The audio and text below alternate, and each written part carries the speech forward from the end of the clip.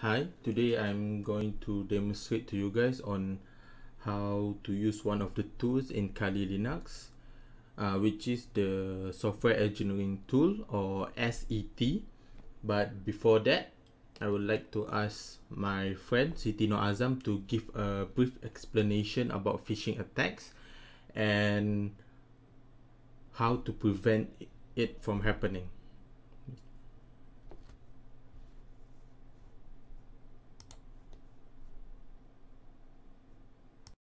Hi everyone, so today we are going to show you how phishing attack can be done using Kali Linux and social engineering toolkits. So please be informed that this is for educational purpose only. So let's continue. What is phishing attack? It is a type of social engineering attack often used to steal user data, including login credential and credit card number. It occurs when an attacker masquerading a trusted entity dupes a victim into opening an email or instant message or text message. The recipient is then tricked into clicking a malicious link, which is led to the installations of malware, such as the freezing of the system, is part of a ransomware attack, or revealing of sensitive information. Okay, so there are two types of phishing attack, which is email phishing scams and spear phishing.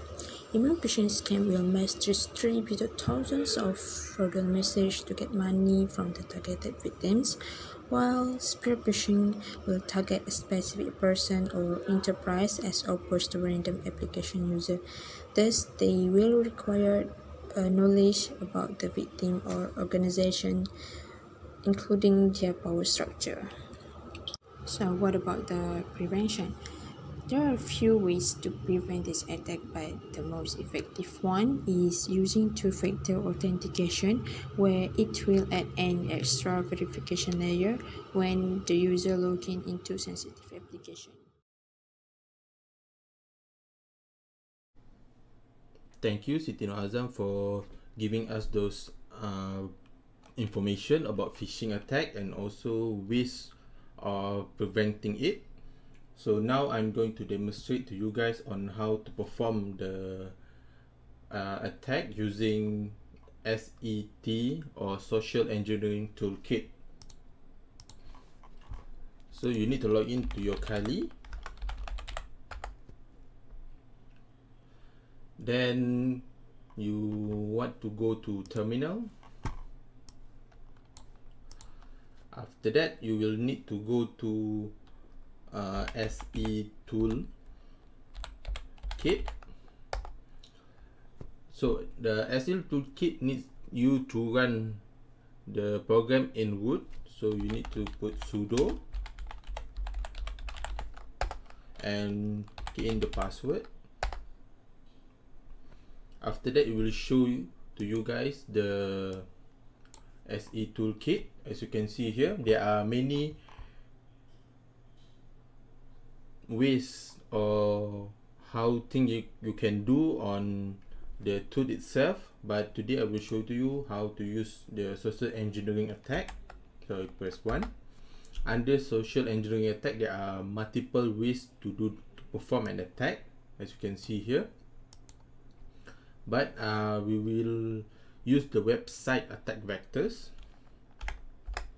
So under website attack vectors, as you can see here, there are multiple ways of performing the attack, but we will try to use the credential harvester attack method. So what is credential harvester attack method?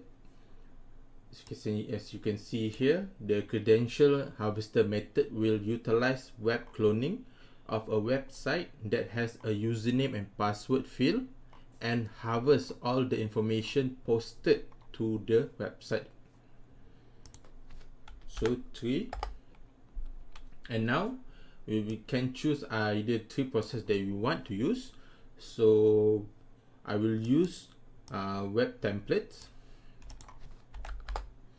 As you can see, we need to insert a IP address, but which IP address that we want to insert it. So we need to insert our Kali Linux IP address.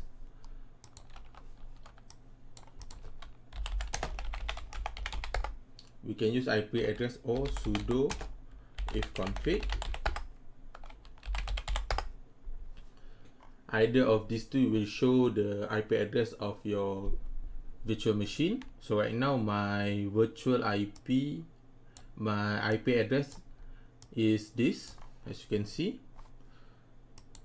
So we insert our IP. It's actually already shown here, but you can double check if you want to use either internal IP address or external IP address. The IP address that I'm using is internal IP address. So right now it shows you which template that you want to use, either Java required, Google, or Twitter. So I will use Google. So this is the process that's running. So we open a web browser. So how does this attack happen is that we send an email to the victim. Inside the email consists of a link. For example, that we ask the victim to open the link that is required them to fill up a certain information regarding their background, credential, or anything. So when the victim click on the link, it will open the site just like this, the page of it. But as you can see, our address there, it is show 10.0.2.4. So if that person is unaware of this type of attack, he or she will just key in their username and also password. So let's try.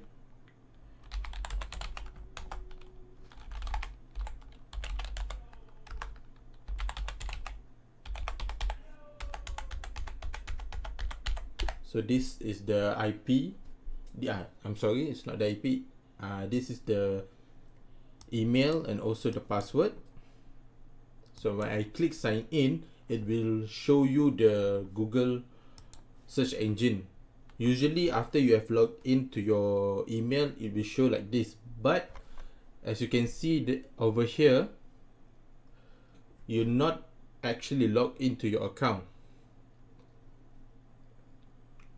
So then we look back at our terminal here. We can see that it is actually listening, and also we are able to get the username and the password that have been inserted by the victim. As you can see, this is our email address just now, and this is the password that I have inserted. So what you guys need to be careful of, this attack can actually happen to you or any of your closest family, closest friend or families. You need to be well aware that you need to put two-factor authentication, 2FA, when you want to log into your account, any account, your bank account, your email account, your Facebook account, because once the attacker obtain this, the attacker can get more information, further information into your life, such as your address, your social security numbers, your ID number. So right now you need to have an awareness of this, and I hope that this video can show that you need to be well aware of it. So that's all from me. Thank you and have a good day.